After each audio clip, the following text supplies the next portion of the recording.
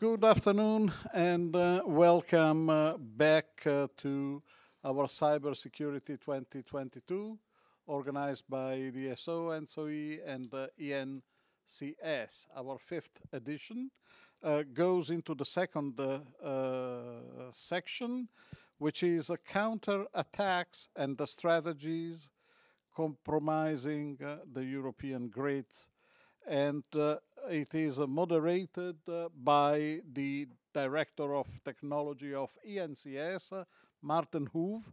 You have the floor, Martin. You can present your panel and Okay, please. thank you. Thank you, Roberto.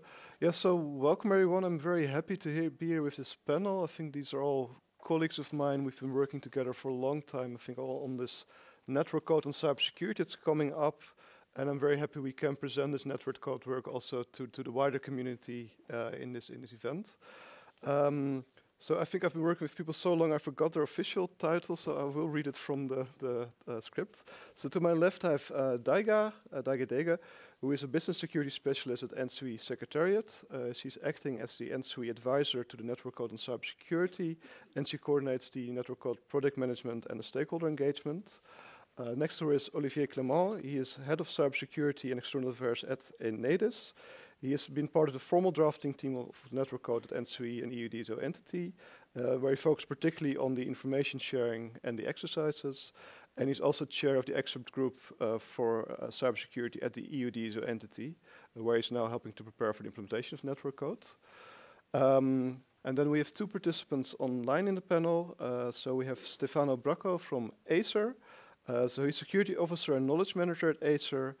He's been taking part in the drafting of the framework guideline, and he's one of the leading specialists at Acer during the drafting and revision process. And we have Thomas Svoboda. He's head of the cybersecurity department at Czech Distributie, the Czech DSO. He's been part of the E.DSO Task Force 4 that provided the E.DSO input for the network code during the drafting phase. And he's now also helping to prepare the implementation as part of the TSO and DSO drafting team. So welcome everyone.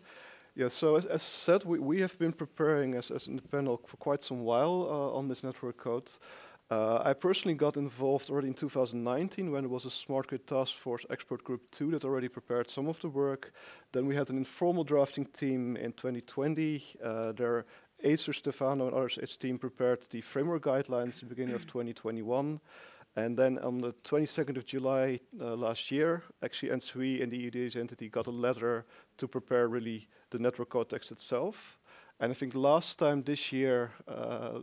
time last year, actually we were in the middle of processing everything from the public consultations. I think we were very busy, but we managed to deliver. So the first draft text from E.DSO-E E.DSO entity was presented on 14th of January this year.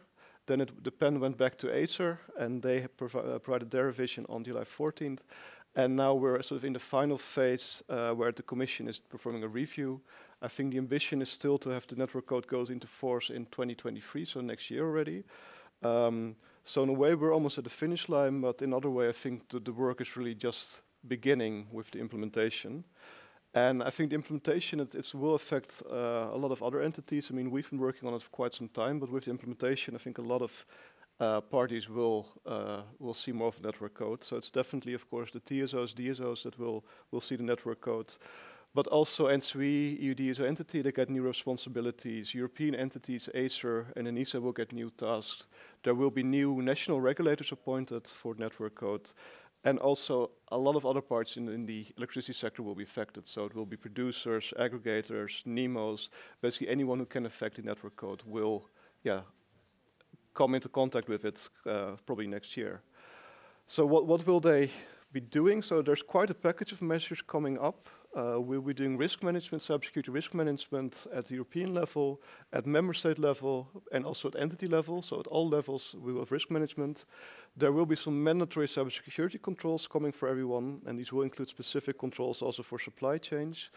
We will prepare for European cybersecurity certification schemes in the electricity sector by providing recommendations on them.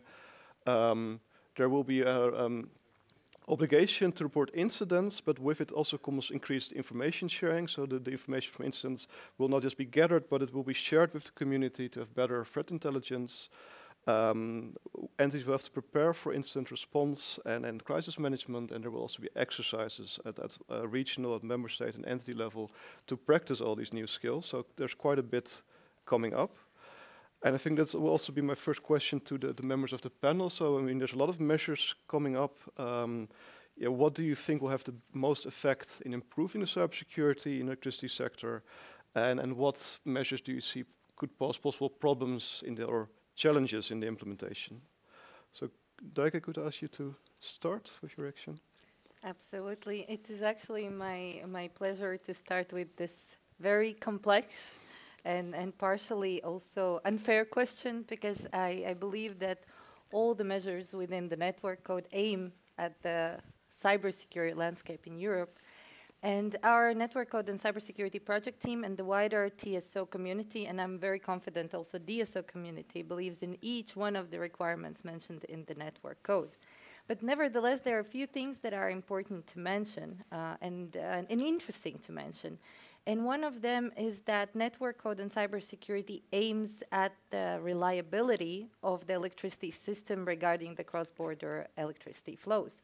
And what reliability means, it also means resilience. So that means ability to adapt in time and the changing digital developments. It means the ability to shift and shape based on the situation that we are in. And I think that already on its own is quite a significant achievement. And it's, as you mentioned, it's the first steps, and there will be much more in the future to be done in regards of this. But more on the practical aspects, it's important to mention all the methodologies that will be developed after the entry into force of the network code. And this will ensure a more practical grasp on things. So it's even more moving from the discussion points into a more practical putting on paper know-how by the experts of the community, and not only TSO and DSO, but the wider stakeholder community. So this actually creates this interesting framework that the network code creates. It's a meeting hub for various stakeholders, and everyone comes together with a common goal, which is not often seen, I would say. And this common goal is to keep the good guys in, keep the bad guys out, keep the lights on, and ensure that our collaboration stretches even further than only political aspects, but also practical, really hard on cyber technical expertise. So that is really, really fascinating that I think for the cyber community, for the electricity community, the network code is bringing. Also, it is important to mention that the network code really aims at harmonizing the capabilities in the field. For example, by establishing the minimum and advanced cybersecurity controls, which will ensure that the big players and the small players have the kind of the ground that is fair and consistent and equal. So that should not be taken for granted. It will also establish risk assessment and treatment procedures and processes, and this will tackle what our team often refers to, we are as strong as our weakest link.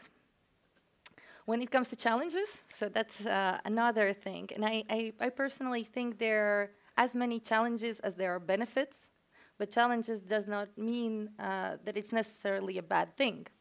Challenges allow us to learn, grow, develop, shape, and shift. So at the end, they kind of become opportunities. And if we look at the opportunities to learn, there are several. We have done that for the past decades, if not more, but I see us continuing to learn, to integrate and ensure that we do have this member support from all the associations and from our stakeholders that participate in the drafting of the methodologies, but also in the future implementation phase. So that is at its core of every activity, also when we look from more high level, not only for the network code. Another, I think, opportunity to learn, but also, in other words, challenge, is understanding what exactly network code will require. And that will take quite some time. And also understanding what kind of resources each entity will need to have to implement this network code. And these things seem very evident and obvious in every discussion on every project, but they should not be taken for granted because that itself will take the time on its own. And this is why ENTSO-E already this year puts practical steps in place, collaborating with EU DSO entity, bringing the TSO and DSO community together, but as well other stakeholders to ensure that we start these discussions on a timely manner. So we don't wait until the implementation process is there, but we get rid of some of the difficult discussions already now. Okay, thank you very much. Can I then ask Olivier to react on this from the EU DSO perspective? Yes, thank you very much. Good afternoon, everyone. So I'm going to talk for EU DSO entity. So I just resume who is EU DSO entity. EU DSO entity is the organization in charge to represent all DSOs in Europe, irrespective of their size and type. The DSO entity has been legally set up by European regulation, approved in 2019. And the DSO entity was created a year ago. So to answer to your question about the measure, just like DAIGA, I don't think that there is only one measure that is going to change everything in cybersecurity for the electricity sector. I don't believe in the silver bullet that is going to solve everything. I think that just like DAIGA said, it's quite unfair to go just after DAIGA. There is all the measures are really important, and we should follow all of them, and we should just implement everything. So this is really something that I really believe. When it comes to challenges, I think it's. I just would like to come back to the DSO situation.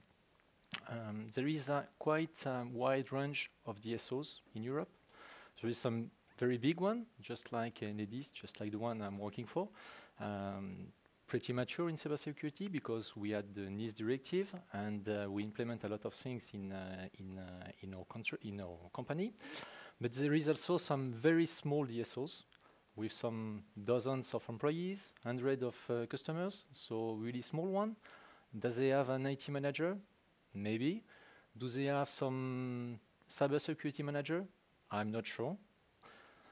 And between these two kind of DSOs, the big one and the small one, we will have the threshold saying, okay, this is a high impact or critical impact entities that will have to implement the network code.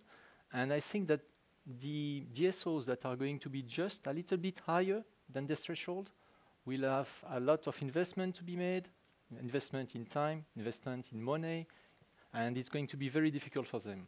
Maybe the investment and what will require the network code to do will impact directly that kind of DSOs, and we should be very careful to them because it's going to be very difficult for them. It's going to be much more difficult than for some big entities just like TSOs or the big DSOs. So here it is. Okay, thank you very much. Then we'll switch to online. So ask Thomas, also from the DSO perspective, representing E.DSO, what is your view? So what are the measures you expect most from, and what do you see as the challenges? Okay, thank you, Martin. Hello, everyone. I'm very happy to be here with you today, and I would like to thank you, the E.DSO, ENCS, and ENTSO-E to organize this meeting and invite me to provide you some information from E.DSO perspective for the network code. So, as already mentioned here in previous section, the cybersecurity situation in energy sector has been changing in recent years. So we all knew about the cybersecurity attacks at the Ukraine and etc. So I think that the network code will provide the or ensure the uniform rules and address the various key areas for increasing the level of cybersecurity, especially for cross-border electricity flows. And as Daiga said, and also Olivier, from my point of view, I think that there are several main areas which are especially important to be addressed So the first of all is a complete and governance for the cybersecurity risk management. So we can provide in network code a complete process how to deal with the cybersecurity risk management and cybersecurity risk assessment from the ENTSO-E and the EU DSO perspective to the entities, which is EU DSO and also the TSOs. The second main area, which is from E.DSO perspective, I think quite important, is that the network code establish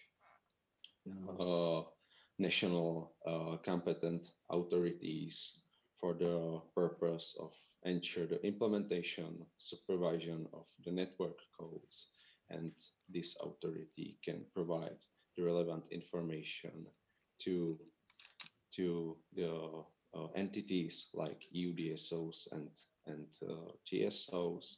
And the third main area, which I think will be the big impact to provide the cybersecurity requirements and its improvements, is the specification of minimum and advanced cybersecurity supply chain security controls.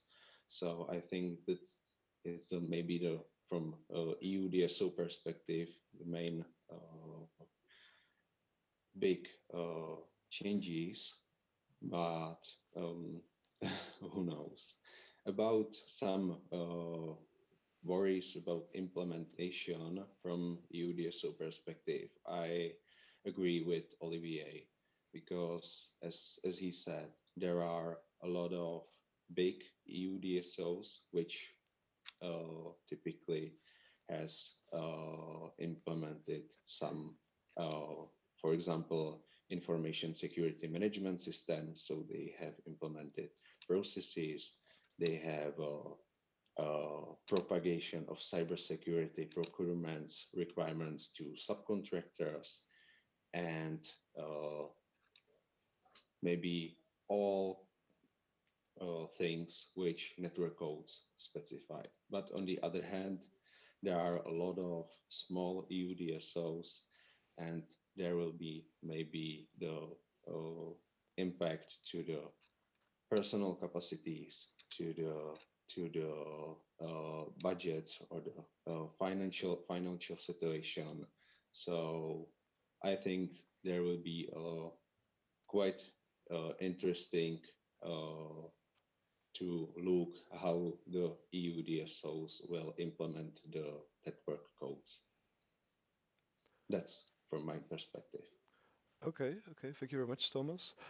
So we'll next go to Stefano, but before that, after Stefano, we will go to the Q&A session. So if you already have questions, you can already put them online. I think there's a QR code that you can use. It's the same mechanism as this morning. So if you have, you can already put them in. So to close, we'll go to Stefano Bracco for the regulator side. So Stefano, do you have any favorites in the measures that are network codes or any particular things where you see challenges? Yeah, as you know, I have a number, but let's go in order. First, I would say that among the measures, I would distinguish those that are mainly hanging fruits and we may expect in the short, medium term, and those who I would expect to come in the medium, long term for different reasons. Let's go the ones that I expect would, and I hope that will come first for many reasons. The first one is all the parts regarding cyber resilience and exercises. And this is just my wish that people would understand the value that is behind that framework in terms of giving knowledge and giving possibility to people to understand how we work from a digital perspective. I've been doing several of them, and I must admit that I learned much more from those than reading a lot of books at the end of the day. Also, it's important to understand that many people think that they will have an effect on short term, but in reality, it is not the case. If exercises are done properly, what happens is that first you do it in a controlled environment. Second, you learn how you would behave in an hostile environment. That is the one where we are right now, if we look to what is outside. And also, it allows to build up uh, contacts and knowledge of other people and to build much more the community. People don't give it for granted that we are a close community. The reality is that the first incident we will face, and I always hope that it will be uh, as late as possible, let's say, basically we would need to learn the art time who is leading and who is sitting on the back seat and just doing things. It's better if we experience in a controlled environment, in my opinion. But also, that is a very good way to learn the phenomenon by just practicing and not only on a theoretical basis. On medium term, my hope is that the minimum standards will just have a real impact on critical and high impact entities. Now, let's be honest. I'm pretty sure that all the entities have already, let's say, 70–80% of what will be in those standards. Nevertheless, it's important that we check that this is happening, that we are sure that everybody is paying its own share to the implementation. Because as we have said many times, the weakest link is the one that will be attacked at a certain point. So we need to make sure that those will be implemented, even though we know that it will take time. And this is also another point that I want to make. Time that has been given into the network code has been given because we all understand that it cannot be switched off or switched on in this case from a day to another. Also, another point I want to make, standards will need fine-tuning because the implementation, despite many people think that it's just a piece of hardware that we will put there. No, it's not like that. It doesn't work like that on the grid because we need to fine-tune also the operational layer, that it's not fine-tuned with all those measures that are not yet in place. One last thing I want to say about the supply chain. This is much bit longer in time. And I think that, and I hope that people will understand this, and this is physiological. If you think that to penetrate the supply chain took several years, we cannot expect that we will fix just in 6 months. It's simply unreasonable. But obviously we need to start with the right mood and with the right objectives. And it's important that we do that. So from a point of view of measures, I would say that supply chain is most probably the one that will come a bit later. Challenges. The big challenge is the governance, and this everybody understands. This is a concern, and everybody asks, would we be able to cooperate? Who are those who have to cooperate? My point is that there are many different perspectives. Let's merge them. Let's put together and let's start talking even unofficially. We are already doing most of the times. We know each other. I know most of the people who I have seen today. We need to talk about the problems. We need to be open and to share. And we need to do it fast, quick, and efficiently, any opportunity that we have. And this is my last statement, I would say. Okay, thank you very much. So I guess summarizing, everyone is very happy with the whole package of measures. So a lot is coming up, but I think it seems to be a well coordinated set of things.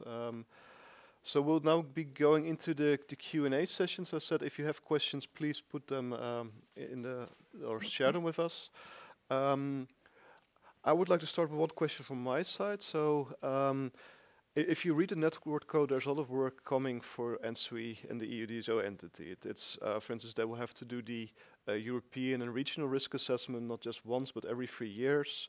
They will coordinate some of the exercises. There's like 5 different methodologies that need to be developed. So it's already challenging, and also it's the first time, it's one of the first topics where E.DSO and ENTSO-E will actually be collaborating. I think Daigo already said, well, we're not going to wait. We will not wait. We're actually going to do something. Could you elaborate a bit about how you are preparing for these new responsibilities? Absolutely. So, as mentioned, our cyber experts were born to be ready. But jokes aside, in practice, we do put a lot of effort. We do put a lot of work in preparing ourselves for what's coming. So one practical example, we have established a joint TSO and DSO project team that works on various technical aspects, discussing amongst themselves on the possibilities that the network code will bring. Again, it's important to remember that the network code is not yet adopted. It will enter into force most likely only next year. Nevertheless, these discussions, as mentioned earlier, have to take place already in advance. And to do that, it is not sufficient only to have, of course, the TSO and DSO community. It also means involving various stakeholders. And this is something we have started through mainly associations of various representatives to have these technical discussions and receive this feedback. If you're interested, I would like to welcome everyone to visit ENTSO-E website. You can find more information about stakeholder engagement there and ways to contact our team. But more looking at the ENTSO-E side, we have made detailed multi-year and resource planning. So we've spent quite many hours sitting down and planning what would be needed, both from Secretariat, but also from our members. So we would be ready to take up this actually huge responsibility that we will have. Our hope currently is that ENTSO-E would become a meeting hub for everyone who wants to talk cyber. So not only TSO community, but we would really establish a proper environment where we could all gather. ENTSO-E is entrusted with this responsibility that we really are happy and humbled to receive, but we should not forget that it would not be possible without our friends and colleagues that are here today with me on the panel, but also listening online. ENTSO-E has a long-lasting experience when it comes to participating in drafting in the network codes, having various structures in places like working groups,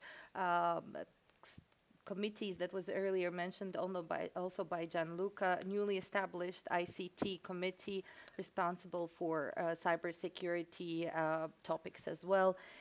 We have various applications and tools that have ensured the continuity of the grid operations. We do have in ENTSO-E Secretariat more than 140 experts on various topics, thousands of member lists of TSOs. So all of the its and pieces are already there, but the biggest issue now is how to do it efficiently. So, okay, we have a lot of resources, but now what? How to do it? And the rest is already there. So I think this really focus on efficiency is the primary thing, and finding the best scope, learning from the previous experiences, but also keeping a fresh mind, and as you mentioned, and finding the best ground how to work together, TSOs and DSOs, but as well various stakeholders in this changing environment. So I think that is going to take a bit of time, and I'm very happy we already have that project team in place, which is a very good touch base for the future to come. Well, maybe if I can continue what you are saying, I think definitely we need a lot of expertise, a lot of competence. We need a team able to work together. When I'm talking about competence, I'm talking about some people who know what cybersecurity is, what electricity is. They need to be able to talk about the legal language, to be able to transform what they think in something readable from a legal point of view. We need also some people able to understand clearly what the network code is and to jump directly in one chapter or the other one, and to be able to go deeply in the concept that we are developing. So this is the kind of people that we really need. And we need also some people able to talk, able to challenge the ideas, able to say, okay, I don't agree with what you are saying, I have another point of view, I think we should go in this way or this way, to contradict themselves and to try to find the best way. I see all around the project team a lot of people with a lot of experience. We should use that kind of experience. It's really important, and this is what we are doing. We are definitely a strong team. This is, I think, the best way to prepare ourselves for the next step, to have a strong team able to answer quickly to the challenges that we're going to have as soon as the network code is implemented, hopefully in beginning of 2023. Okay, well, thank you very much. So it looks like you're already sort of quite well used to collaboration and started already on some things, so that's very good. I see there's already one question from the audience. So again, if you have questions, please send them to us. So the question is from Thierry Paulet from Hitachi Energy. His question is, Article 36 of Network Code speaks about certification. How will this be implemented in terms of which certifications to be complied with, and to which maturity level, and within what timeline? So just for the people who don't know all the articles by heart, so Article 36 speaks about recommendations or guidance on European cybersecurity certification schemes. I think these are the schemes that will be developed under NISA, under the Cybersecurity Act. So the goal of Network Code is not to develop new schemes, but basically to provide guidance on how existing schemes will be implemented in the electricity sector. And also, please be careful, it's guidance, so it's not mandatory, it's sort of to help entities meet the supply chain directives. I don't know, Olivier, do you want to give maybe an extension or? No, I think please continue. You know much more than me. Yeah. Okay, yeah, I think maybe Thomas, Stefano, do you have any additions to this? Yeah, basically the article says pretty clearly that the idea would be to use the European certification, so what we have under the Cybersecurity Act, if this will be available. And this has been done on purpose. From one side, to use whatever we had already done by others, for example, in this case by ENISA, by the different committees. From the other side, to make sure that all the tools that have been put in place, Cybersecurity Act, in future Cyber Resilience Act, they would be used even and also by the network code. So the schemes, let's say the certification schemes, are those that now, maybe those that are now commonly used. In future, most probably it will converge towards the European certification schemes as soon as they will become available. Yeah, and I think maybe to answer the timeline question, the idea is there will be a rolling work program for this. So the timelines will actually be set when network goes into force, because we cannot cover all of everything in scope of the TSOs, DSOs, or other entities at the same time. So there will be sort of a roadmap for developing also this guidance in the future. Maybe also to continue on the supply chain question, I think Stefano, you were talking about this. I mean, one of the focus areas that Acer also pointed out in the framework guidelines was the supply chain security. How do you think this is now addressed in the network code, and then and how do you think this will interact with other legislation, upcoming legislations like the Cyber Resilience Act that you already mentioned? Okay, then let's go through this path. The supply chain basically is one part of the network code. It covers very partially the certification we have just said. And it was done on purpose because we had in mind that anyway the Cybersecurity Act would have been followed by other piece of legislation that would have operationalized what is in the Cybersecurity Act. Act. The Cybersecurity Act, for those who do not remember, basically it makes the reform of ENISA. In addition, it sets the cybersecurity schemes that are a fundamental tool for everybody, just to certify. What has been done by, and what hopefully it will be done by the Cyber Resilience Act, that it's still under work, so it's not adopted, but it's public, so we're not talking about anything that it's secret, is that it's going to operationalize those tools that are in the basically in the in the Cybersecurity Act. Okay. Now, putting this together outfits the network code. There were some spots important to say. Okay, the Cyber Resilience Act, what it covers is cybersecurity of products and digital elements of the grid. What we have to understand is that there are much more things that relate to the issue of supply chain that had to be solved, and this is something that has not been done by the Cybersecurity Act, has not been done by the Cyber Resilience Act. So what in principle the network code is doing is adding elements to the supply chain. One example is, for example, there are guidelines for procurement that are mentioned. There are additional measures about supply chain. For example, how you select your own providers, the fact that they may become themselves entities that are critical for the grid. All these aspects were difficult to tackle in other regulations. So the idea has been by most of us to embed them in the network code. So what the network code is doing is filling the gaps in respect to the sector, but not overriding what is in those two regulations, because it would have been impossible legally. It's just secondary regulation. And the other important thing is that basically we wanted really to use at the best way possible whatever was already on the table or whatever was in theory coming on the skyline for all of us. Okay, thank you very much. Maybe then also going from the supply chain back to the scope of network code. As I mentioned in the introduction, there will be a lot of entities in scope of network code.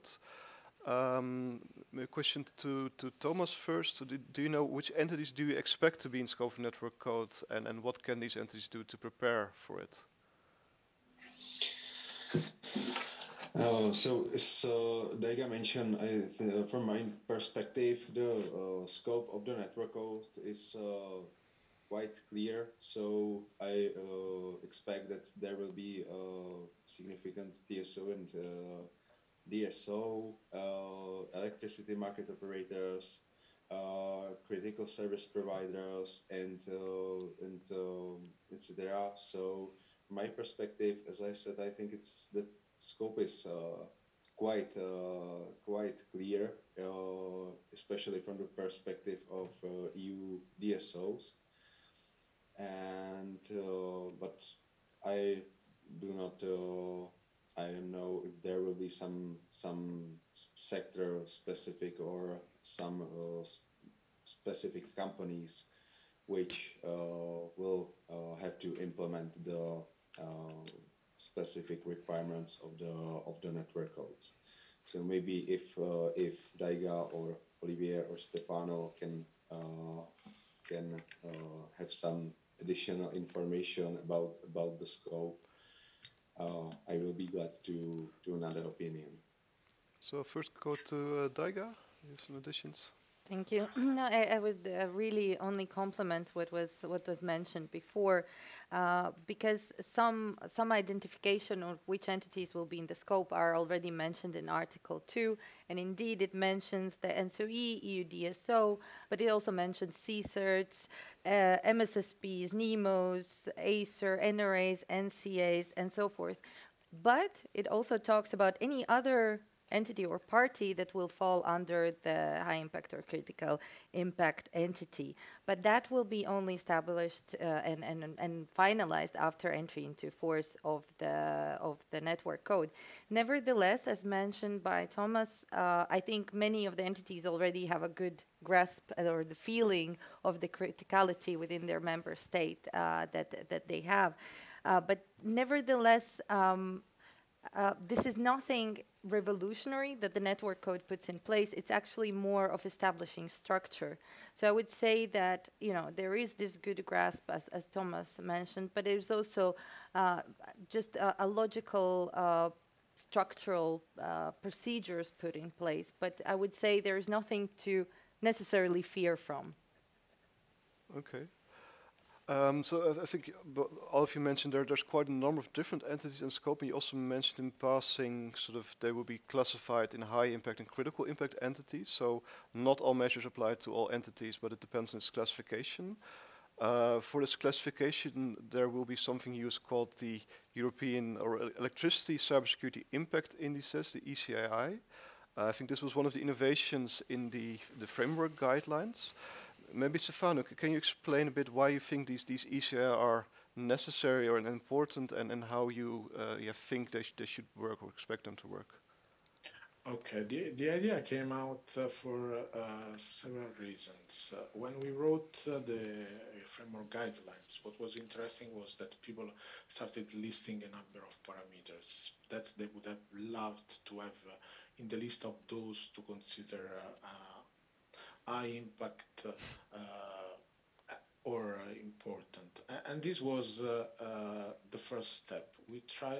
My first reaction was we most probably need an index. We won't be able to cope with the fact that we need 10, 15, 20, 40 different parameters to screen all these companies, and would have not have been even fair, because it would have been weighting things, in my opinion, in the wrong way. Therefore, we went for the ECII that are nothing else than a synthesis of the concept of these parameters. Basically, they can be put together, and what you have is a value, or several values, because then we had the plural during one of the revisions. The interesting part is that those values are anyway based on a number of flexible parameters. Article 17, it's pretty clear when it talks about those parameters: loss of load, reduction of power generation, loss of capacity in the primary frequency reserve, loss of capacity for a black start, and then it opens to one category, that is the duration of outage, that was the last added, and we had any other quantitative or qualitative criteria. This was done for another reason, that we feared that during the risk assessment, and when we would have set all the system, we would have had the need to adjust and to reweight which was the weight of each of these parameters. The easy way to do that was to have an index that would have had given us the possibility basically to touch base and to understand which would have been the new threshold. Now, the ECIIs, what they do is they basically allow us to understand which is the threshold below or above which you fall under one or the other category. And this is pretty important, because this simple value basically gives you a guidance. It's agnostic, so it doesn't talk about politics, it doesn't talk about feelings, except if we then make comments that when it's qualitative, we may have different views on the interpretation. I would agree, but this is something for further discussion when we will have started the implementation. And it's fair, because on the other side, we wanted really to have a tool that would allow to say you are in this category, but because of these specific risks that you run into. That may depend from market, may depend from the fact that you have certain technology. This has been put in a single or few very parameters that would allow to distinguish and to take a decision. It was also a simplification for the national competent authorities that most probably would have not been able to gather thousands of information and cope with very complex decisions. So it's also let's say a simple decision tool at the end of the day. Okay, okay, thanks a lot. So besides the ECI, we have now a question about something else. So there's also the ECSMM, the Electricity Controls to Standards Mapping Matrix. And the question was, could you provide further information how this Electricity Controls to Standards Mapping Matrix will work, especially in terms of the validity and implication for national regulation on cybersecurity systems? Because like this matrix, I think it maps the minimum and advanced cybersecurity controls, both to international standards but also national regulation. And the question, does it have any impact, for instance, on the validity of national regulation? I think also the ECSMM was one of the E.DSO Innovations and Framework Guidelines. Can I pass it again to you, Stefano? Yeah, with pleasure. Okay, the idea was exactly not to interfere with national regulation, to give the possibility, if you fulfill a certain requirement under national regulation, to fulfill also the minimum requirements under the network code, without putting the obligation to follow a standard.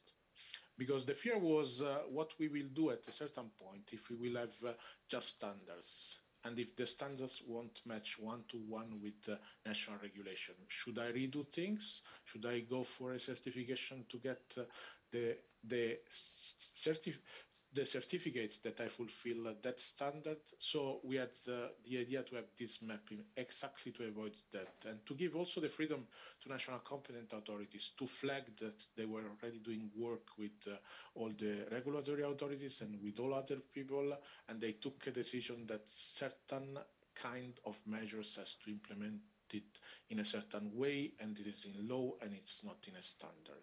This was the general idea. It was again a simplification for everybody not to do the work twice, because this is something that we really took care as like all other participants, and so E.DSO and all the others really took care to minimize the efforts, but still to do the effort and to take care of what is already there in terms of regulation and standards.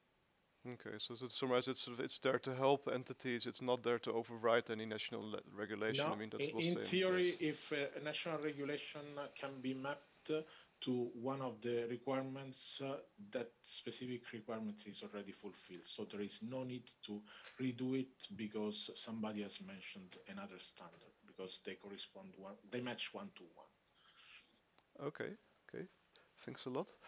I want to come back a bit on the risk assessment. So there's a lot of risk assessment in the network code. So there's a union-wide risk assessment that's used to determine the scope, so which entities are in scope, but also which part of an entity is in scope. There are risk assessments for entities at member state, at regional level. So I think there's 4 different types of risk assessment going on, which will, as we discussed before, have a lot of work. But what do you see as the advantages of this approach for the network code? Can I maybe ask Olivier first? Or Daiga first? Okay, she's you supposed to coordinated. No, very good, very good. Thank you, what a gentleman. Ladies first. No, when we look at the risk assessments, indeed, there are various layers, but they are there for a reason. And I think with our team, we had quite a lot of debates on these parts specifically. So if we look at the union-wide risk assessment, it is more of a micro level or top-down approach that has this kind of a helicopter view on or holistic view on the risks that are very important for the cross-border cybersecurity. When we look at the regional, I would say it's more of a micro or bottom-up approach that looks at really specific risks or identifies specific risks for all the regions, but also for certain specific regions. So when we look at this, then this regional or this micro level really is a sum of all identified regional risks that then can be used for this top-down approach or this union-wide approach. So it's really complementary, and this union-wide approach would be done still through the work of Cybersecurity Risk Working Group, where ENTSO-E and E.DSO entity would co-chair, but also with various stakeholders. So you have this kind of overall overarching governing structure, but you also really have hands-on regional experience that has this vision of the risks and the treatment for this level. So when we look at this disadvantages, maybe an advantages point, so the disadvantages that the regional risk assessment would then identify many risks that might really not serve the purpose for the union-wide risk assessment. So would focus on these candidate business processes that are not cross-border in nature, while the union-wide would have maybe too holistic view and would not understand the risks and business processes identified at the regional level. So the golden line is in the middle, where you do have both, where the bottom-up or the regional risk assessment phases feed into the top-down or this union-wide and vice versa. So this communication line is very important, and I'm quite sure that Olivier will complement to more maybe in practice experience as well as being in the field. Yeah, this risk assessment approach is really important. This is something really, a concept really important in cybersecurity. So this is really something that everyone in cybersecurity will follow. So this is something really, this is an advantage. Everybody know about this risk assessment. Everybody is going to participate to this risk assessment, of the bottom-up risk assessment. Everybody will bring his value in the whole chain. So it's really good. The disadvantage, just like you mentioned, there will be a lot of entities which are going to participate to this. So if we have a lot of entities participating in this risk assessment, it means that it's going to take a long time to get all these risk assessments, and after to get all that at national level and then at the regional level. So it could be some disadvantage about that. Okay. Okay, thank you. Again, if there's any questions, please share them with us, but I'll just continue with the questions that we have prepared. One question is to Olivier. I think when I read the network code, one thing that always surprises me are the timelines for reporting. So there is one thing, for instance, that an entity would have to report an incident in 4 hours, and I think what surprised me even more is that sort of TSOs and DSOs put that in voluntarily. I mean, usually people try to delay this, but you actually advocated for making very short timelines. Can you explain why this was so important to you and the rest of the team? I still don't understand why you don't understand, Martin. But I will explain one more time. It's my pleasure, definitely. No, when we are talking about the 4 hours, we should not focus on the 4 hours, because the 4 hours, of course, it will start at one time, it will stop at one time, 4 hours. But we should not look only at the time it's going to stop, but we look at the time it's going to start, when the clock starts. So the clock starts within 2 conditions. The first one, the entity will have to sufficiently scope the incident to say, okay, this is a high incident, the assets considered are really important, and we have to be very careful because here it could turn bad. The second condition is to say, okay, the authorized representative of the entity, this is exactly in the network code, confirm this classification. So this is the 2 conditions to say, okay, the clock starts. This is something really important. And then, yes, I fully agree with you, the entity have 4 hours to send the information to the national competent authority, the NCCS NCA, sorry. So, but when the information is sent to the NCCS NCA, we have to consider also the NCCS NCA will have a lot of things to do. The first, it will have to share the information to the other member states. As soon as the NCCS NCA have enough information, that means that the information is clear enough to be shared with some other entities. And as soon as the NCCS NCA consider that the information can be shared and won't create any damage, any more damage. So this is two conditions also that the NCCS is going to share it with the other NCCS NCAs at European level. And then the NCCS NCAs are supposed to share the information to all the electricity entities in all the European countries. So this is all the chain. I think we should not look only at the 4 hours to send information. This is the price to pay. But this is also, we should look at the information that are going to be shared with all the electricity entities. This is really important. But why do we think it's really important to share this information in 4 hours? So the 4 hours, you understand, is just as soon as we consider the information is clear. If we share it quickly to our authority, we're going to receive some support from our authority. This is also in the network code. The authority, the NCCS NCA, is supposed to bring us some support if we are in something quite difficult position. 2, the NCCS NCA is supposed to organize the defense at European level.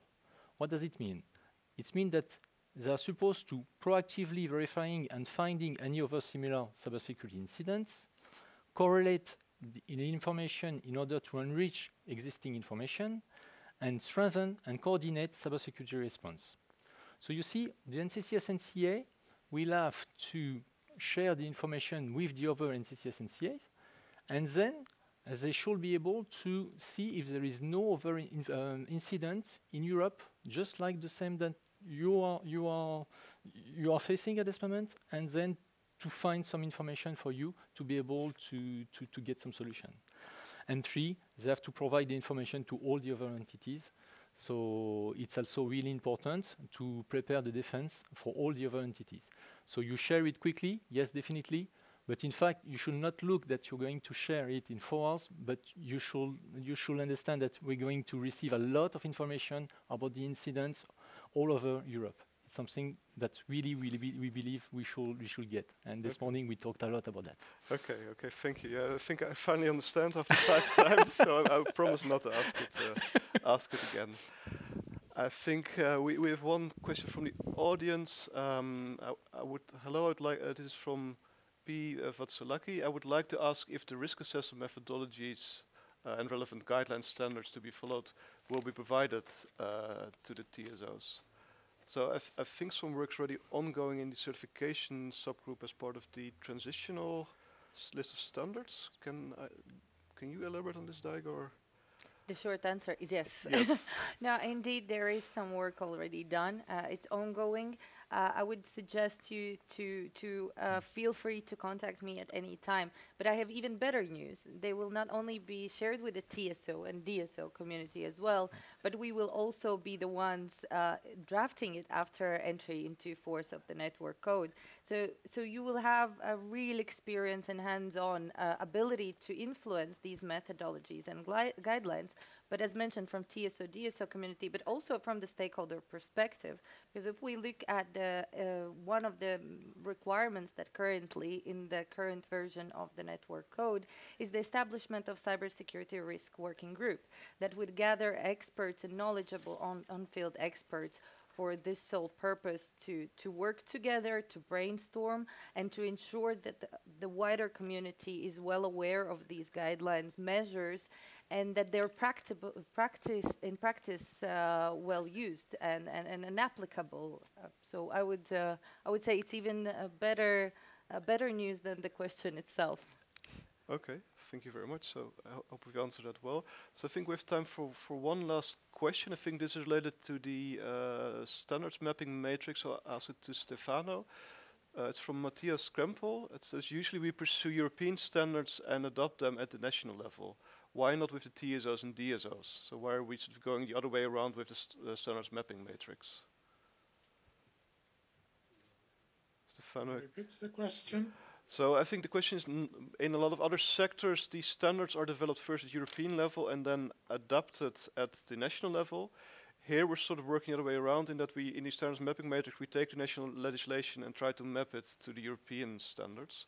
Why do we take this approach and not the other way around? Simply because many regulations already exist. And obviously we couldn't do the reverse. It would have been great to have everything set in cybersecurity regulation for energy, but that cybersecurity regulation doesn't exist, and it's the network code. Therefore, since we have many pieces that have been done already by the national competent authorities for cybersecurity, we found it more ideal for everybody to do it.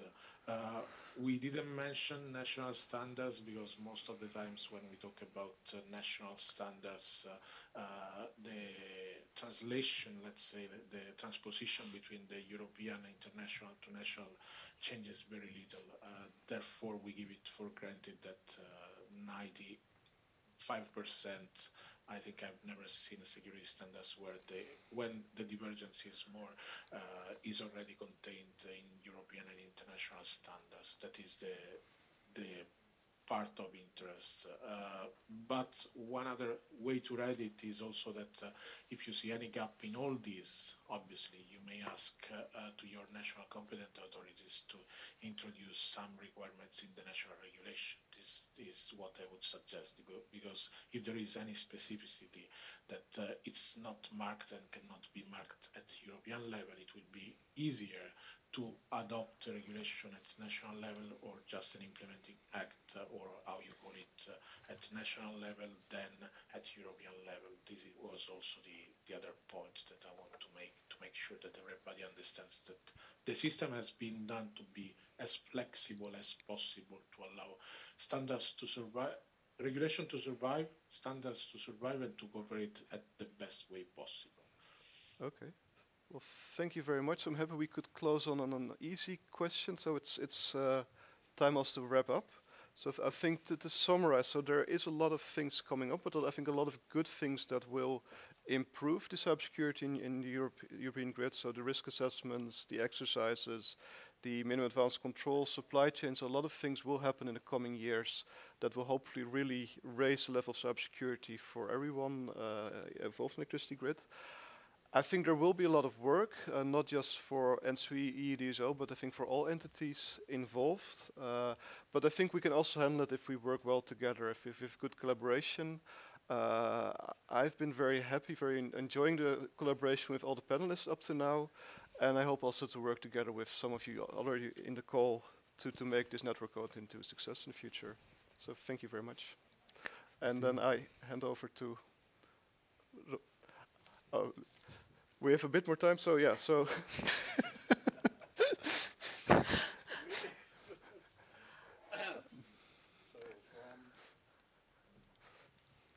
From the backstage, we have got a small problem, yeah? Okay. Because the member of the commission to deliver the conclusions of this has not yet arrived. So there's not... She's there. So sorry. But why I was told that... come on. My bad. Okay. So, you have absolutely, you can come here, and sorry, I did completely... Exactly, that's it. So, thank you very much, Dan. And I was told 1 minute ago, but we'll see. Who knows? What can you say that maybe can be commented also by the panel? I will ask the panel to stay here for the conclusions. Huh? Okay. Yep. May I give you over the microphone? Yes. Okay. Thank you. Sorry for the misunderstanding. Well, thank you very much for for giving me the possibility to make the closing remarks. And of course, I have to take my laptop, as I'm very used to it for over the whole last years, to talk just into my laptop and not to talk to people anymore. But nevertheless, I also took lots of notes. So therefore, because I think it was a very fruitful and very interesting event today, And I would like to thank ENTSO-E, ENCS, and E.DSO for the organization of this event and to bring forward this important topic every year and already 5 years in a row. So currently we're going through an energy crisis that threatens not only our climate goals, but also energy security and also our independence, all in one. And besides the cuts of gas, imports from Russia, we also witness attacks on our critical infrastructure and an increased cyber activity. So, without a doubt, energy infrastructure is the most critical infrastructure that others depend upon. And energy is more important than ever because now it's also used as a weapon. So what we learned today, or what I enjoyed listening to, is really the key messages, so to say. In the opening session, we got reminded that cybersecurity is a key horizontal requirement for a secure and robust energy system.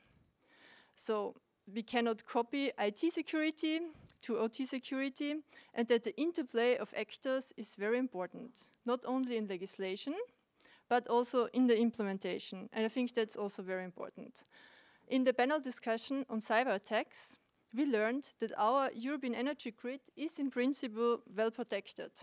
In principle, but also that incidents can happen and that they will happen. The protection of supply chains was raised several of times as it is a particular challenge. And this was also addressed that there we would need European law to address this. Of course, like all the time, we hear that education and training exercises are key. And also that we need to do more, that we need to do better, and that we need to do it together. For the synchronization with Ukraine, I really learned a lot myself because this was a very great insight, so to say. So now I know that you need good luck, like always in life, the skills and resources, and also very good preparation. And of course, the last panel now on the network code, very interested, and I think you did it quite well with really showing a lot of content within the discussion and really explaining the parts very well. So I think that's what we will need to do in future as well. And it was really good because we learned about the challenges, of course, there are plenty. Like for example, what we heard for small DSOs, or also concerning the governance. But we learned also about the preparations which you already undertake for the implementation of the network code. But there first comes the adoption of the network code. And that's where we are at the moment, actually. So currently, the draft undergoes legal review, so by the Commission. Then it will go into inter-service consultation, so which means we discuss it with all the different Commission services. We had DG Connect today here in the morning. So therefore, we need to ensure that all our initiatives are aligned at the EU level. And then this will be followed by a publication of the new text at Europa, translations, and several other administrative steps. So the adoption is, of course, not anymore planned for 2020-22, but for early 2023. And, well, let me finish the conclusions today with my main takeaway messages. So, first of all, cybersecurity will stay a continuous effort. Then, secondly, cybersecurity is too complex to do it on your own. And also, fast information sharing and the need to share knowledge are really key. And so, therefore, these are my closing remarks, and I hand back to you. Thank you very much, Michaela. And any supplementary questions for Michaela from the panel? Just maybe Thank you for the great collaboration and the thing that you mentioned. It's not only TSOs and DSOs which we were communicating today, but we really worked very closely also with Acer and the colleagues, Stefano on the panel, but also with you, Michaela, and your colleagues. And this communication has been very much appreciated by our team, and it allows us to work in a transparent but also efficient way. And I think the main message of today was how to do it efficiently, and I think we're really heading the right direction. So thank you for that from our side. And thank you very much, because the security of supply is certainly what is your daily bread and butter, but it is also very much depending on what we have discussed today here. Thank you very much, and my apologies for the little one quid pro quo before. So next time for the moderator, a program with pictures, please, because it was years that we didn't come across, and I even remember that she was a morette, a brunette, and not a blonde. So that is completely my fault. My apologies once again. So thank you very much for having attended this. Thank you very much also to the people on online. We have not been abandoned by our online public, which is rather exceptional for this kind of webinars after all these years of presence on the web and on the webinar platforms. And thank you very much to those who have come over here and had the patience to stay with us in this format that has proven to be quite successful, also for the good quality of our panelists that have occupied these chairs over the day. Thank you very much again, and have a safe trip home, and see you for the 6th edition of this. It will be next year sometimes. We shall keep you posted. Bye-bye.